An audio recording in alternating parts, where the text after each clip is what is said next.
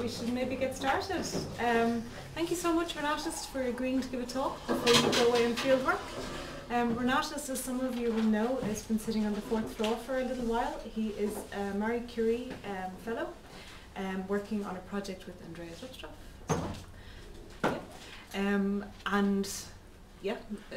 It's Mongolia you're going to fieldwork, right? Yeah. Yes, excellent. Would you prefer questions at the end today, or? Doesn't matter, both. Both? Both works Yeah. for me. Okay. Yeah. So questions during the talk are fine, or after the talk. Do remember that the talk is recorded today, so if you would prefer to not be recorded, you can ask afterwards, but otherwise it will be included in the recording. We have a huge range of talks now that Anna has very helpfully uploaded to our YouTube channel, so remember that you can always have a look at the talks there. And with that, thank you so much, Renatas. Yes, thank you. And thank you for coming. At the beginning, I think I should explain myself. What am I doing here at the IMC? It's kind of Wednesday breakfast tradition style. Introduce myself.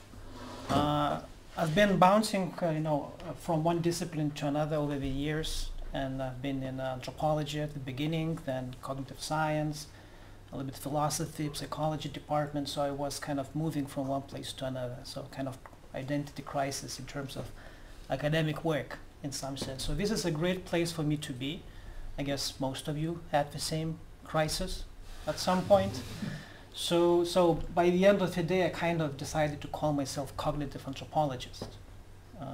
Cognitive because I'm interested in cognition, and anthropologist because I'm interested in culture and doing, field research in faraway places. In my case is Mongolia. So, and this project, this Marie Curie project is kind of a product of this long journey of mine, so to say. And I'm trying to look at the mainstream cognitive science and philosophy of mind and how we talk about theory of mind, so to say, from a more cognitive anthropology perspective, and bring culture into the picture and see what are the problems perhaps, and how can we study that, and what are possible future solutions. So this talk today is gonna be a little bit eclectic. It's a work in progress, thinking in progress, so to say. So I'm gonna put it forward for myself, like thinking out loud, so to say, before going to the field. And if you have questions along the way, just please do ask. Okay, but let's start from the landscape, the conceptual landscape of this theory of mind. As you know, it's a huge thing in cognitive sciences and in philosophy included.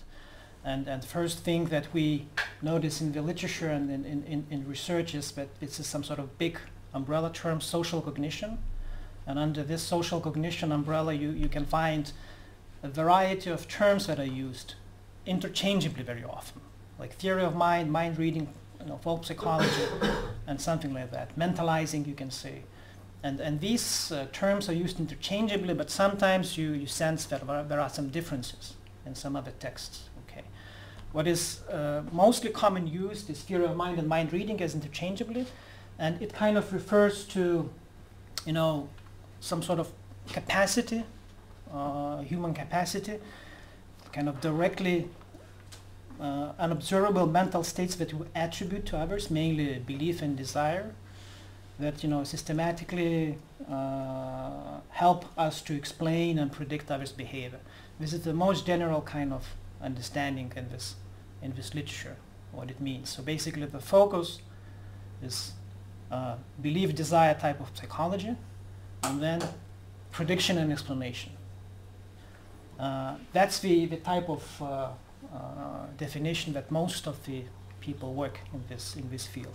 And folk psychology is also used in that bunch of terms the same way, but sometimes you can find a reference as some sort of more general understanding of how folk understand what mind is, and you can name other aspects besides belief, desire, prediction, explanation, and so on and so on.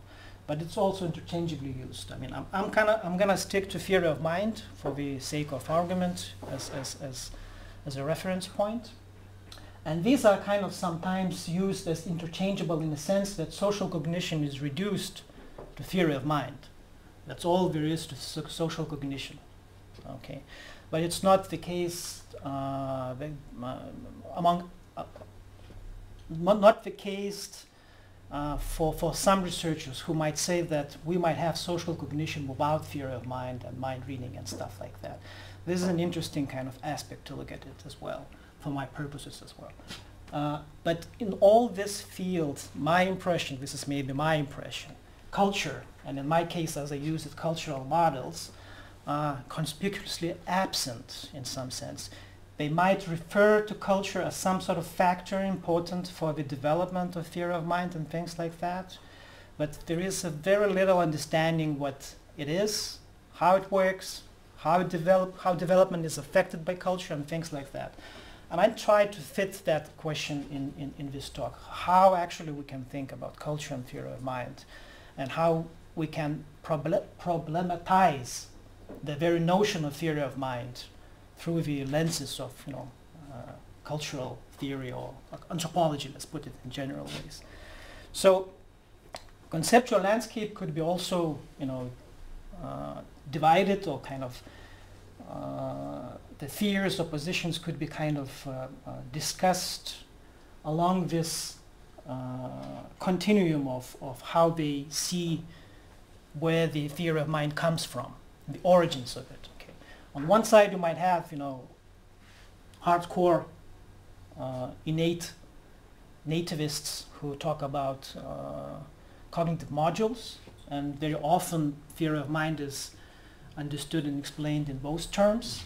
And one of the examples is like Leslie and others and Carruthers who talk about theory of mind and its development as being, not seem to be dependent on the character of the environment at all.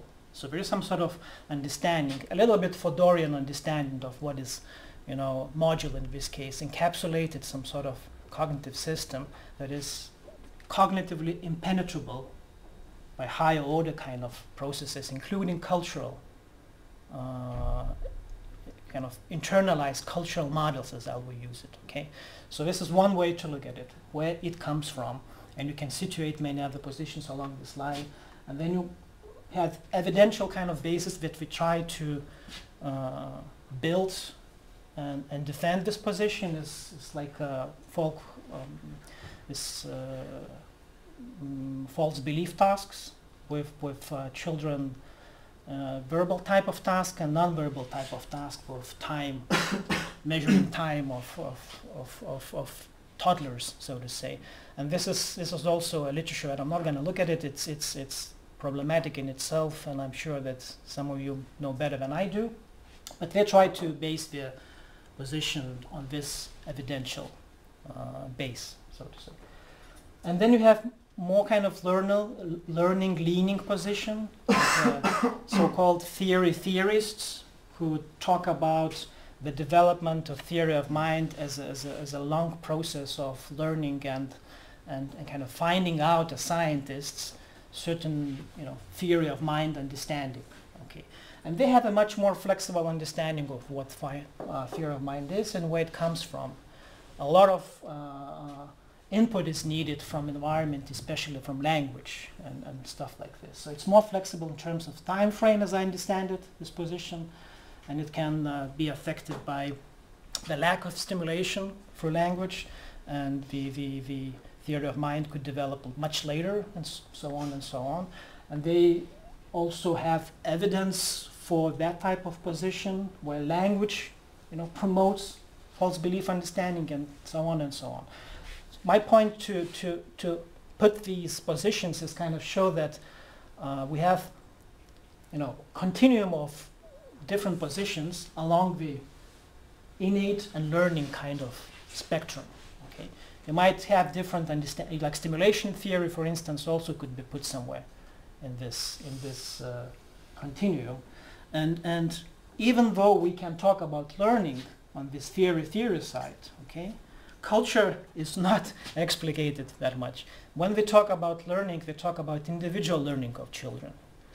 Okay, so individual learning of children, where the kind of converge at some point to a theory of mind with core concepts, quite similar to the innate understanding. It's just that at some point children converge, as scientists converge on certain theories over the years, okay? So cultural input in here is not kind of discussed that much. To be honest, Wellman actually discussed a little bit, and he did some work with Chinese children, and some of his students did with Samoan and some other places.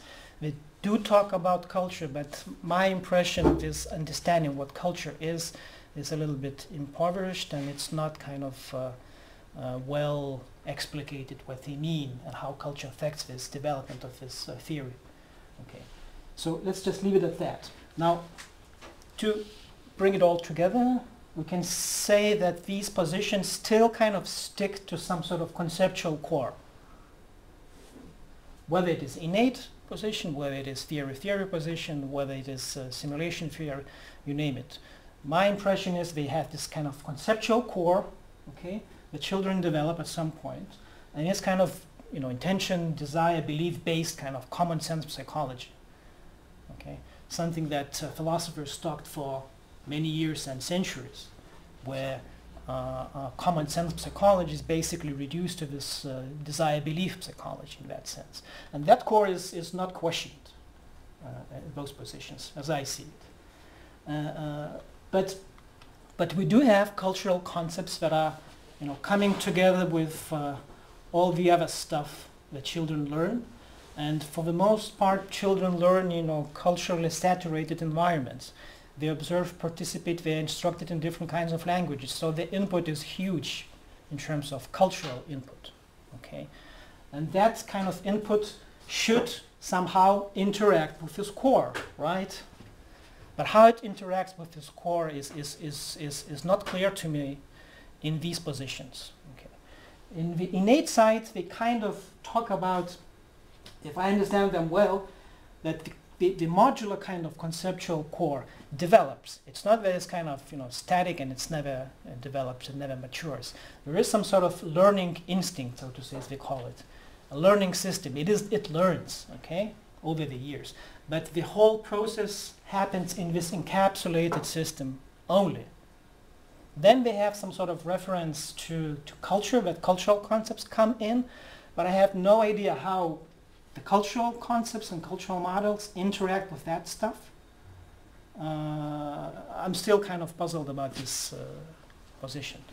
But, you know, 20 or so years ago, Lillard, she addressed that question for the first time in that literature, to my knowledge, and tried to say that, look, we have different languages and cultures and different assumptions that people bring when we talk about the world, ontological assumptions, you can say, and beliefs, religious beliefs, whatever, that somehow affect how people think about the mental, okay? The mental, emotionals, and these things are not trivial. We should take into account and think about them seriously and try to find this connection between core and learned. Okay, so she just brought certain kind of questions, and my understanding, I mean, this is a little bit underappreciated work, and why it is underappreciated? Even these guys, they kind of dismissed that, okay, and how they did that? It's kind of Lillard's kind of view of cross-cultural theory of mind differences pertains only to the inessential fluorescences of mature Tom competence, rather than to its essential character, you know, in early acquisition. That's to my, if I have my anthropological hat on my head, so to say, this is an astonishing statement in some sense, okay. Dismissiveness of cultural influence is quite visible in the cognitive sciences and philosophy of mind when we talk about folk psychology. But not everyone, of course, are that dismissive. Someone would say, okay, culture is important, blah, blah, blah, blah, but then they don't go on and explicate what they mean by that. Okay, that's my impression of the literature. But Lillard herself had good points, it's just few of them, that they should have been taken, yeah, I guess that's the grammar, on board and kind of integrate in the research. These guys think about the theory of mind as a theory, right? If we take this assumption, then if knowledge about mind is really theoretical, as Lillard notes, then constructs are defined in terms of other constructs in the theory, right? That's how science works, okay? That being the case, variation in the non-core, that's the place, set mandates variation in the core set, calling universals into question. That's a reasonable kind of observation, right? But how you can deal with it, it's still not clear, you know, according to the literature that I read. Okay, and again, if we look at the more kind of linguistic level, if we look for mental terms across different cultures, and let's assume we did find certain similar kind of concepts or terms that refer to similar kind of concepts, we still cannot be confident that we talk about the same thing.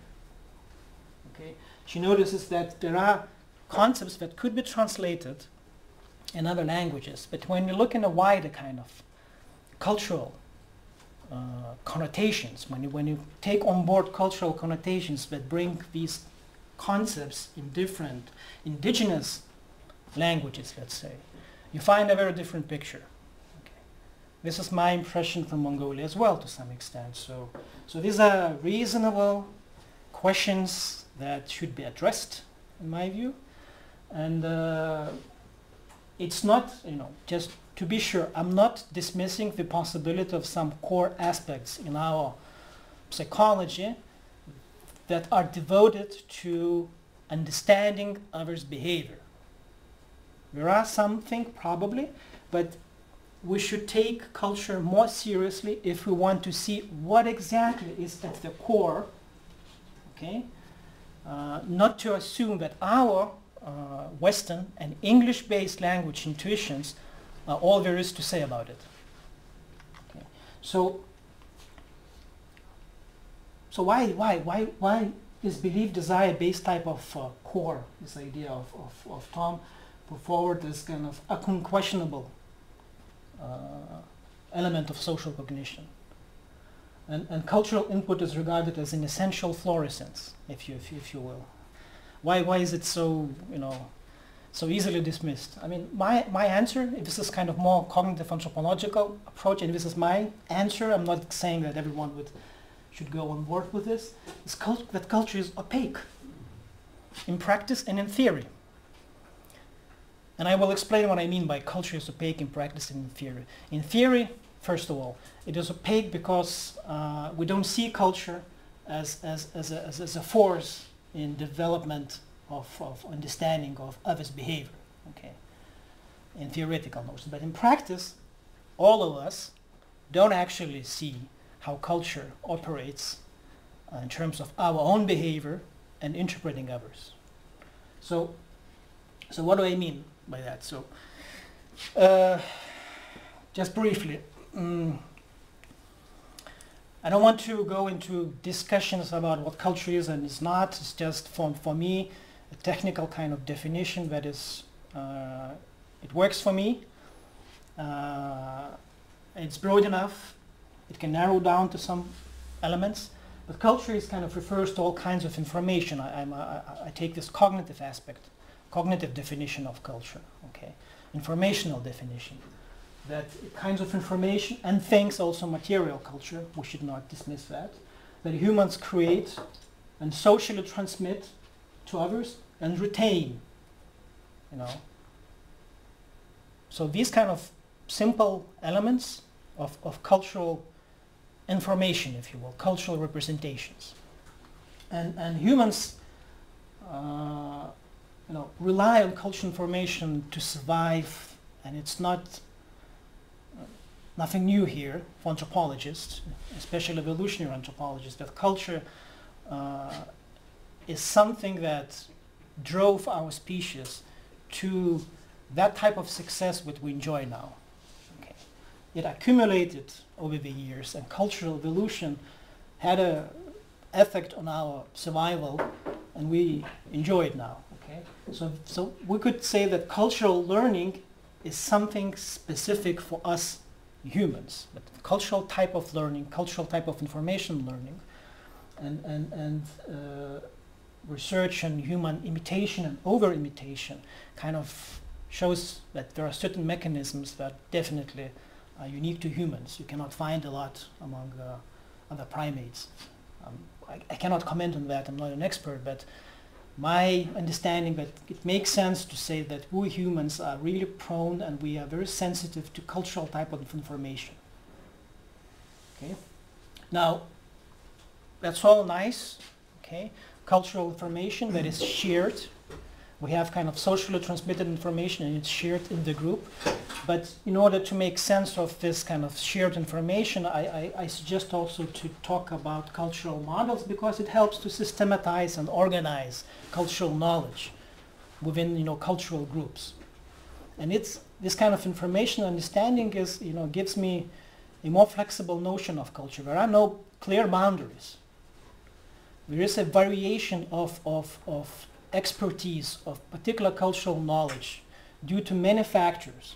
You know, it could be novices, experts, you know, due to, you know, different sexes, ages. These are different factors that affect the cultural knowledge within groups, and cultural, you know, information can go from one group to another easily. So there is some sort of flexible notion of it. But in order for a cultural group, you know, in terms of more if you want to look at it statically, certain group shares certain amount of cultural representations. And I would call them cultural models. Okay. I hope it's clear so far. Okay. So what do I mean by cultural models? This is a term that is coined by cognitive anthropologists in the United States. They kind of been developing this idea for the past 30, 40 years or so. And my take on this construct of cultural models is that besides talking about, you know, shared schemes, as they mostly talk about that, cultural model is intersubjectively, that means in the group between individuals, shared action guiding cultural knowledge. Okay? And this knowledge is intrinsically connected to normative cognition. So cultural models, as I see it, are intrinsically normative. And action guiding, that means there are certain situations where you're compelled to behave in a certain way. So we are in this room and we are compelled to behave in a certain way because we have certain rules how audience and a speaker should behave in this type of setting. And we do that automatically. We don't have to think about those rules. We don't have to put them in your working memory and deliberate about them. We just, you know, enact them without a thought. Okay, so that's the type of cultural model that I have in mind. Okay, so these are the elements of the cultural model that I kind of put forward, and it's still work in progress. There is a chapter that will come in a book by these guys, the collection, and I suggest them that actually you cannot talk about cultural models without noting that these are intrinsically normative. Okay, that these are compelling us to work to do things in a certain way. Okay, and shared concepts and conceptual structures, that's fine, that's what they talk about. But also we have certain attitudes. When we are internalizing cultural models, we take certain things for granted, as if things should be that way.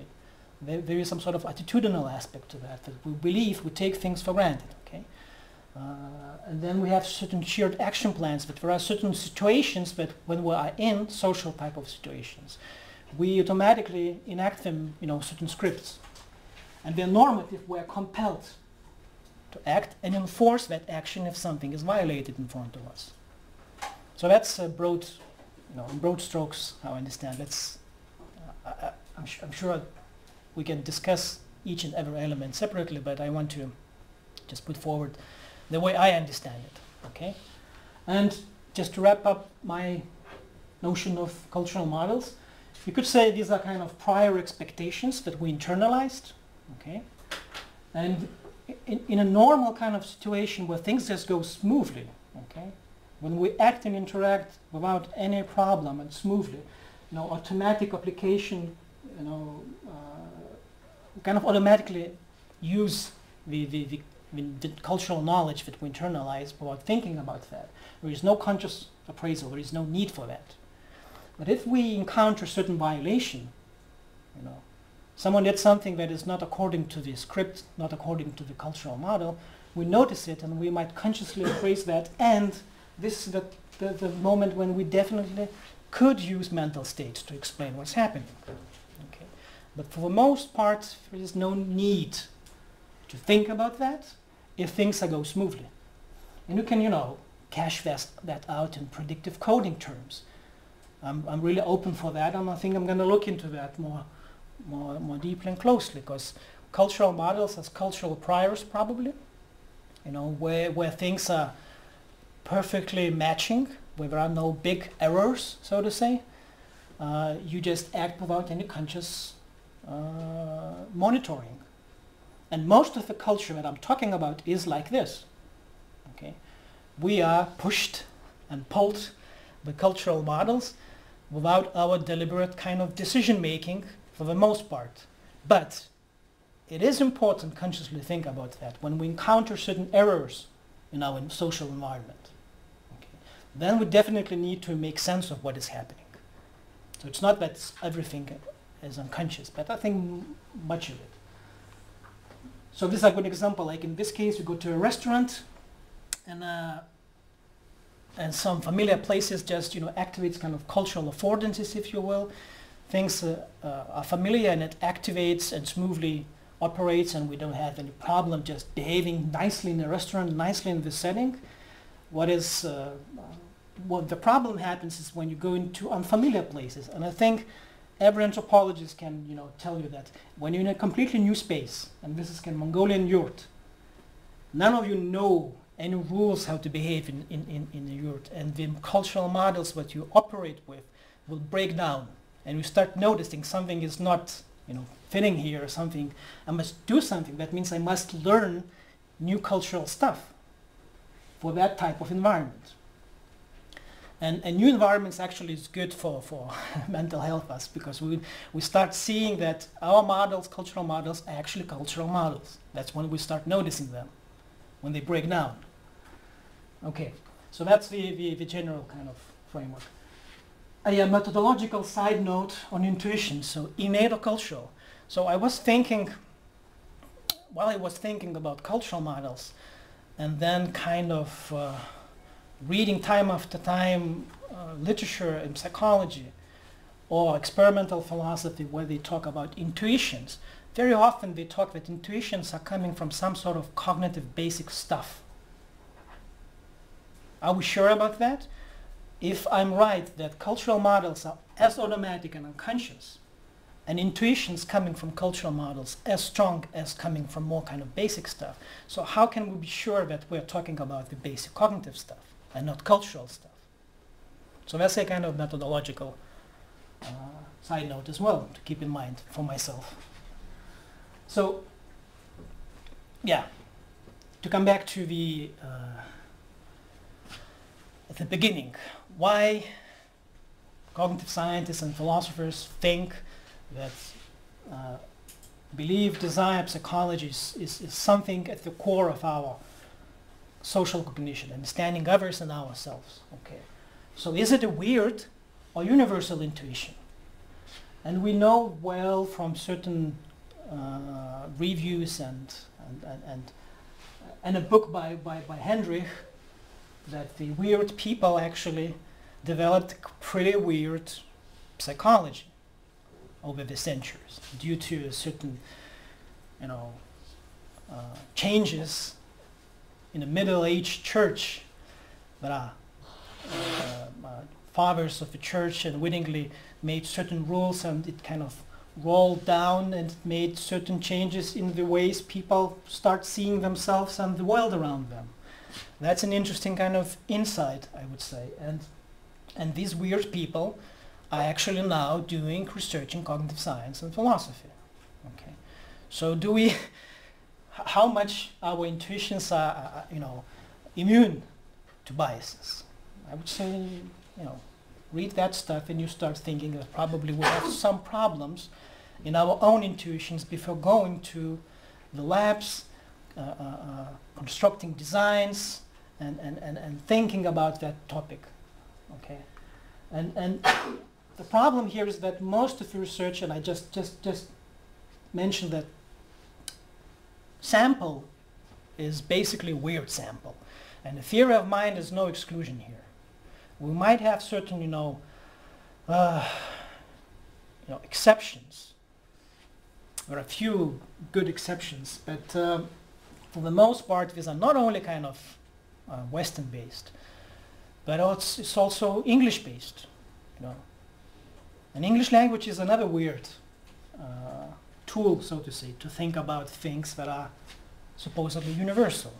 Okay, so this is the backdrop of the whole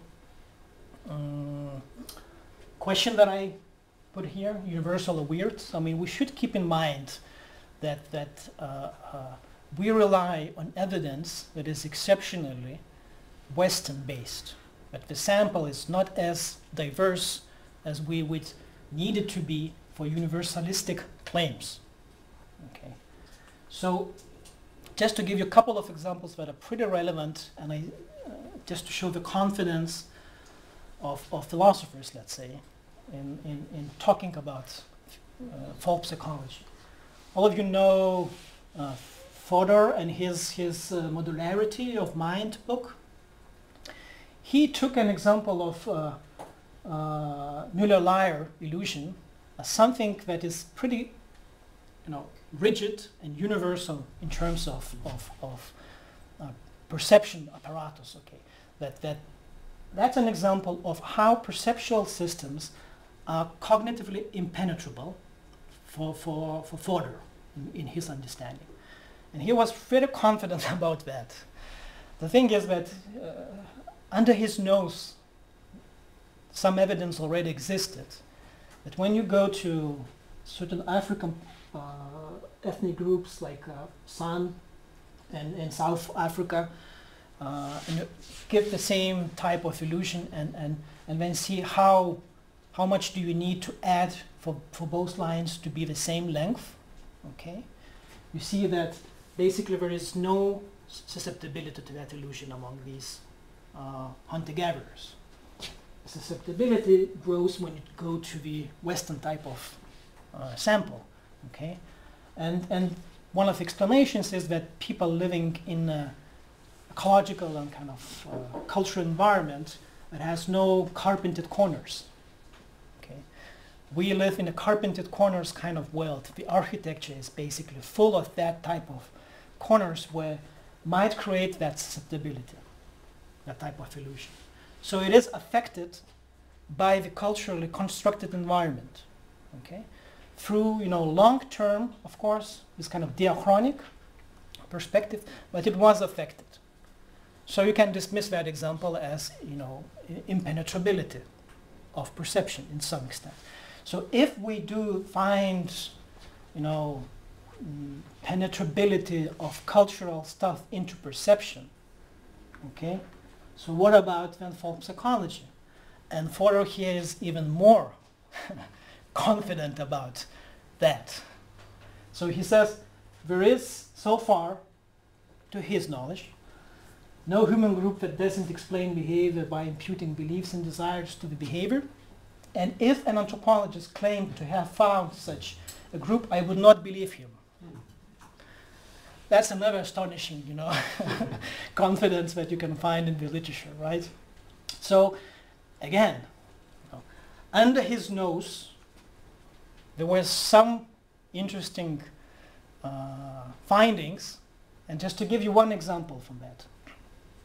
That's an interesting paper by John Miller in 84 or something like that, just right before the publication of Fodor's book, where she basically asked Indian and American participants about like think about someone who did something bad, like two examples of kind of bad behavior and a good behavior, and then try to explain why they did it. Okay. And the sample had different age groups as well. And what we find here is that Americans most of the time have personal attributions to an agent in the stories, why they did it. So basically from internal mental states, the explanation kind of comes.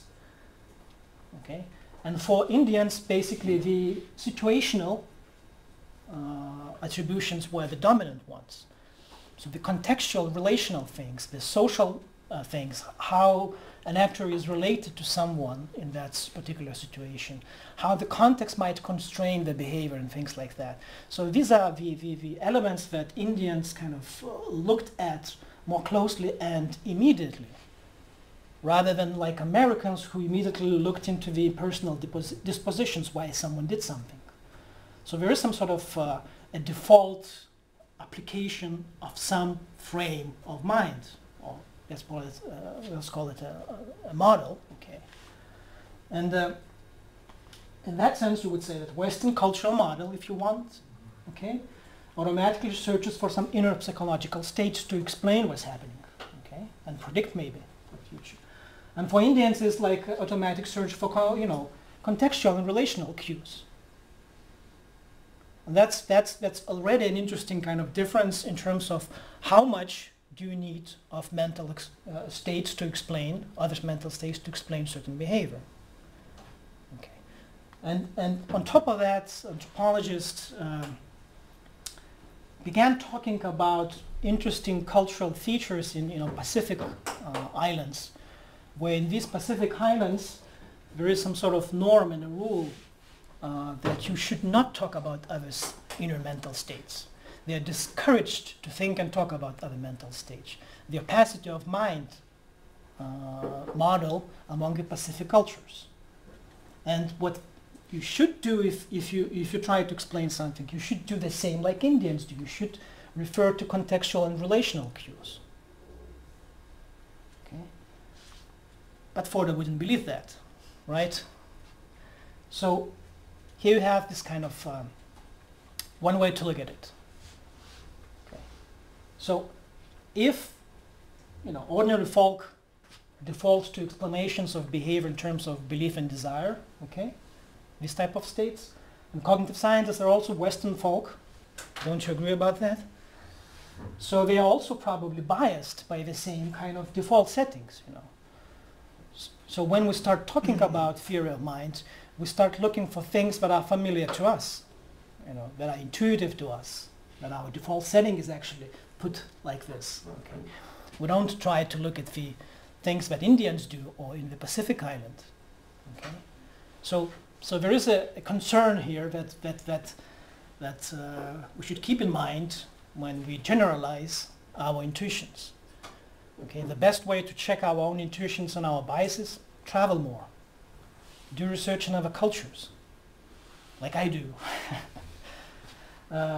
So the cultural model, Western cultural model of mind, and I put in quotation marks here because the mind can be changed with other indigenous places if we talk about other places.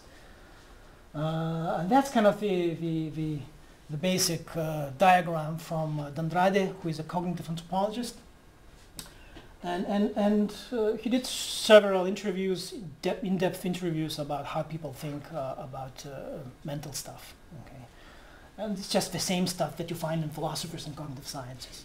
Belief, desire, and things like that. It's something that plays a huge role in explaining what's happening. Now, before going to the case of Mongolian example, I want to show that too. Oh man, we don't have much time. I want to address the mind itself, the term mind. The mind, as an English word, is everyday kind of word, but it's also a technical word in sciences. Okay. So it's used interchangeably. It creates a loop of intuition. So as a folk using mind in every day, probably you would use that intuition in your professional setting as well, when you talk about the more technical stuff in cognitive sciences. But the mind, as Zbycka, the linguist, Polish-born Australian linguist, as she argued, the mind is, is a folk concept that reflects, English language and its connotations. And it's very interesting that, we don't have this immediate understanding that this is a folk term, a folk concept. But when we kind of start talking about like Japanese words, kokoro or ki, they kind of, for us, look as cultural concepts. Why is such an asymmetry? Why kokoro is not that concept that we start our work and look into our universals, okay? So there is some sort of already biased pull towards universalism when we talk and use English words, like mind, okay? And this is a problem, and her book also shows that imprisoned in English, we don't reflect about the possible influences of the English language in academia that we use. And in cognitive science, in this recent paper is quite interesting. Over reliance on English, hinders cognitive science. And that can be in many dimensions. This one is just, lexical, the mind, the term itself that connects to some other things. But we should be, weary. We should be worried about that. And try to capture when we start using these type of intuitions, okay? So that's the mind. But also we have this theory of mind. And theory as a construct is also a problem to some extent, okay? This is a scientific type of theory as we talk about that. That we, use unobservable mental states, attribute them in order to explain a behavior.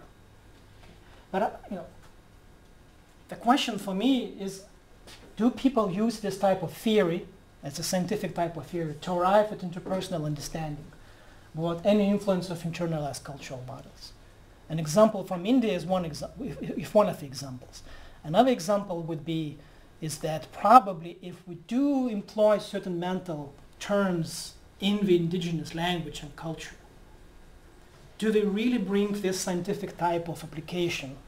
Or there are some other assumptions, some ontological assumptions, how the world is built, what's the place of the mental in that particular understanding of the world, and so on and so on. So these are questions that anthropologists ask very often.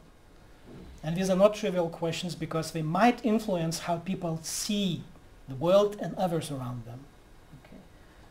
So these are important questions that we should keep in mind as well. So probing folk philosophies of mind across different languages and cultures would be one way to address that issue. Okay.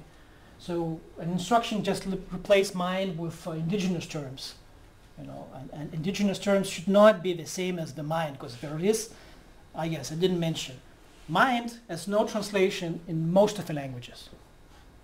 Even Danish, I think, that you don't have this direct translation of that. So mind is some sort of extremely limited in terms of its usage in English, and I don't find it also in other languages. But you have mental terms in other languages, and Danish also they have mental terms that could be used in that type of. So the probing questions could be like what mind is made of? I mean, the mental. These are assumptions that probably could have certain impact on how people think about themselves and others, about persons and interrelation of these persons. So what Western type of understanding here, as I see it, like thinking and knowing stuff, okay? How mind is related to body, largely separated from body in the Western. How mind is related to body and soul, let's not forget that in different cultures, and even in Western context, people use terms referred to soul that are important when we talk about persons and explain their behavior too. So there are some other religious-based kind of concepts that are important in this context too. So is mind permeable? Okay, so largely is bounded in the West, but these questions make sense in other religion context as well. And what kind of entities can be with that type of minds? Okay, so talking about the first one, as I mentioned, thinking and knowing stuff in the Western context, and the kind of linguistic analysis done by Ishbiska shows that. Then we can see examples in psychology where they, take up this intuition and apply into explaining people's beliefs in afterlife. Things like that? Oh man, yes. So let's skip it. But there are problems, and we skip the problems. Okay. I'll kind of briefly mention the last one. This is where I want to kind of look more closely in Mongolia. Okay. 5 minutes. Okay, I'll try to the long way to the case of Mongolian mental terms, and there is no mind translation in Mongolian. That's clear. We can be clear about that. And I kind of did a side data collection last year before coming to Denmark, and I, through my network, asked certain questions about one particular term that is of biggest kind of importance in Mongolian language as I see it. So I chose setgel as the term, and this is an interesting choice because in dictionary it is the richest mental term that you can find in Mongolian. Okay, that's the criteria that I applied. It has the most kind of wide usage. You can mostly setgel is used in combination with other words, and you can find like 160 something kind of combinations of this word to denote very specific, nuanced, emotional states and whatever, what have you. And another interesting fact is just that they translated, Western psychology as, setgel sodlal, and this is basically a study of setgel. So I thought, okay, that's interesting.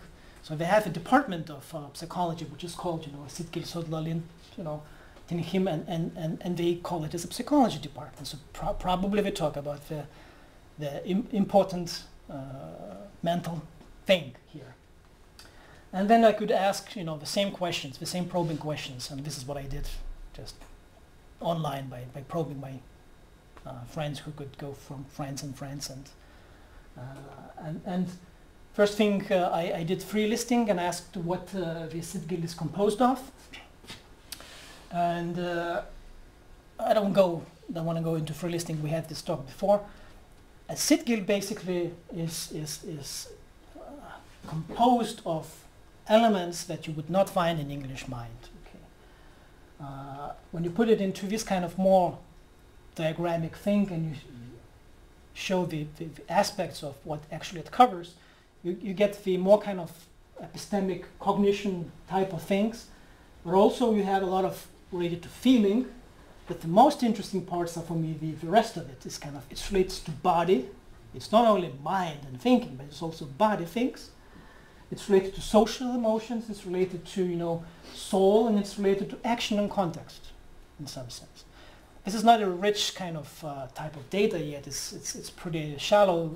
They didn't provide the long lists. It's just a pilot study that I kind of can, use and jump off for my fieldwork. So that's an interesting thing. Another question that I asked is also, so how setgel and body and soul are related? And I draw this kind of circle, say, okay, tell me, completely unrelated, completely related. Okay. So one of them was just body and setgel, another one body, setgel, and soul. Okay. And I found that it's just completely almost the same thing. Okay. As you see from the free list, these are very much connected. There is no big kind of dualistic understanding of the more kind of physiological processes, if you will, and mental processes and emotional things like that. So that's the kind of default understanding. And is it permeable? Okay. That one was less clear. Was it the midpoint? Do shamans, like shaman type of people over the distance, can affect your setgel? Like spirits, ancestors can affect your setgel? These are the questions for Mongolians that make sense, but I asked mostly city Mongolians from Ulaanbaatar. And even city Mongolians, they kind of have pretty high understanding of these things, pretty traditional in my view. My experience is that they're pretty much traditional. You just scratch the surface and you see the nomad in the city.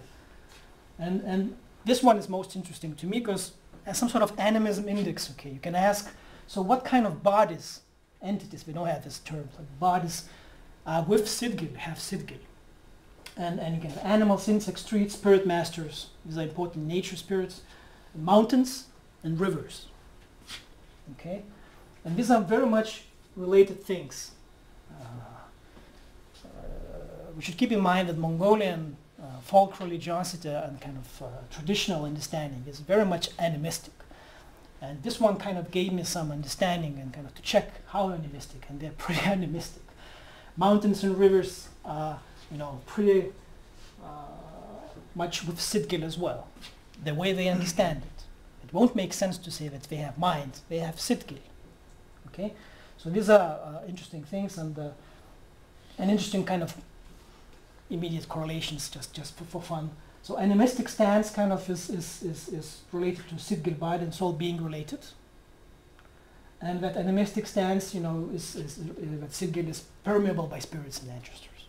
So these are very different kind of assumptions about what mental is, what entities has mentality, how it is connected, and all so on and so on. So putting all together, as I understand it, is Mongolian notion of setgel is just one of the many that I'm planning to look at more deeply. It's kind of connected, with wider animistic understanding of relational understanding of personhood in this case. Just to check more in the field, but I think we should stop here. It's just you should ask questions. I'll just skip it. All right.